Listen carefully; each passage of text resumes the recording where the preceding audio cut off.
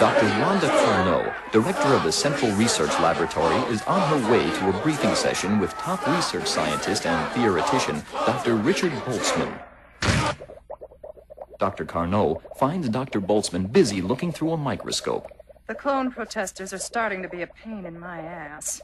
I'm afraid we have more pressing things to deal with now. The maggots. That's right, Dr. Carnot. Well, Dr. Boltzmann, I hope you have some good news for us. They are reproducing at exponential rates all over the city. The worst part is, though, although this seems impossible, they seem to be increasing in size as well as numbers. Unfortunately, Dr. Carnot, it is not impossible. These tissue samples we've been working on all night confirm my worst fears. Some years ago, before you were brought in as director, we engineered an organism from an RNA retrovirus and a ubiquitous protozoan. We called it Carnivorous robustus. It's an eating, reproducing machine. Its job was to eat all the polluted waste products out of all the polluted rivers. It prefers living tissue. But once it has eaten all the life out of the waters, it consumes the waste. The only way it stops is when it runs out of food. The theory was that once the rivers were clean, C. robustus would die, and fish and other natural organisms could be introduced back into the clean water. Yes! Unfortunately, the greenhouse flooding has put robustus in contact with life on the land, namely, the common maggot. A new mutant maggot has been formed with robustus as the vector for the RNA retrovirus.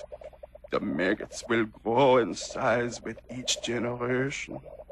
Their numbers doubling every 12 hours until every living thing within reach has been consumed and exterminated. Oh, my God. Meanwhile, reporter Bruce Malton's girlfriend Valerie speaks to Bruce on the phone. Well, I'm over at your place, Bruce, but I don't know if I can stand waiting for you to get here. Sweetheart.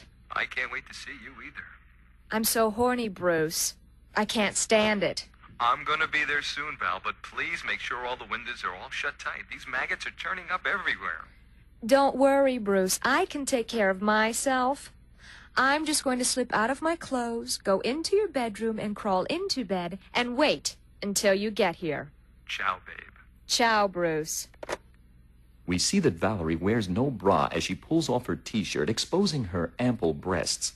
She slips out of her skin-tight jeans and her cotton panties at one time, and we can see her firm, creamy white buttocks sway from side to side as she walks towards the bedroom.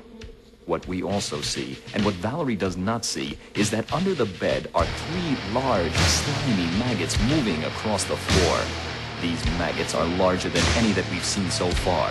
They are each the size of a large knockwurst.